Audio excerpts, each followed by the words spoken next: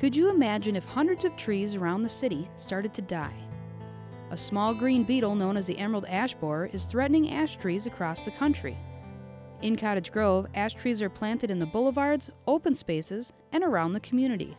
It devastates the ash as far as girdles the tree, eats the foliage, in essence kills the tree in 3 to 5 years. It'll start in the crown and move its way down. So you get whole branch dieback and not just a few leaves falling off. And then you also get a lot of suckers in that first crotch and at the base of the tree. In order to stay ahead of the infestation, the City of Cottage Grove has implemented a 12-year plan to monitor and treat ash trees in the community. And then we'll work back into this cul-de-sac. I've heard from other cities in Michigan and Ohio, places where they've had this beetle, is to treat early rather than wait until the beetle's here. Well, we're going to be treating some ash trees today. The system that I'll be using is an air hydraulic gun, pressurized system with compressed air that shoots triage, the chemical that we're using to treat our ash trees, into the tree, and then the tree naturally uptakes it so that way it can distribute it into the leaves and to the rest of the tree.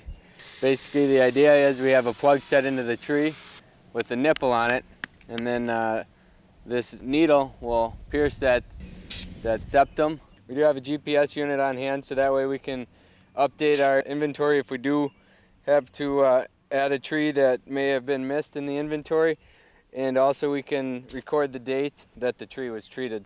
This year we did receive a grant for the removals, some education, public outreach, things like that. We also have a forester intern on staff that's helping with this. So we did get some grant money to help fund the EAB forest this year. Throughout the summer, residents will see the 4-person crew make their way around the city to inject over 3,300 trees. Some less thriving ash trees will also be removed.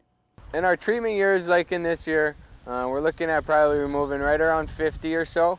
And then non-treatment years, the next 2 years, we'll be doing 150 per year. So that way, when we do get a population of emerald ash borer in the community, if we reduce our host, then they can't have its success of breeding and multiplying if we have a high population of ash trees in the community. There are also numerous purple traps hanging around town to tell the forester when the emerald ash borer reaches Cottage Grove. Plus, the city has updated a city ordinance.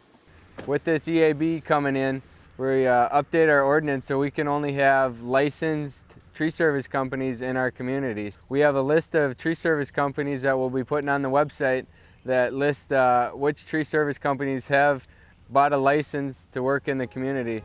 For more information about the emerald ash borer, log on to the Minnesota Department of Agriculture website and search ash borer.